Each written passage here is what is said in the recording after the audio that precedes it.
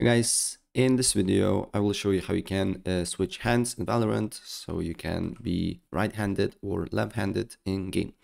It's quite easy and straightforward, so without further ado, let's get started.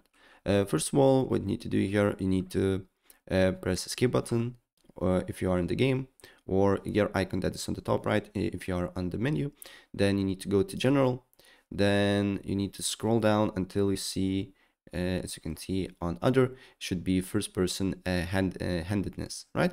For me set up right, but you can select left, and as you can see here now my agent is left handed, right? So that's pretty much it, and if I help you out, please press like button and subscribe for more. Take care, bye.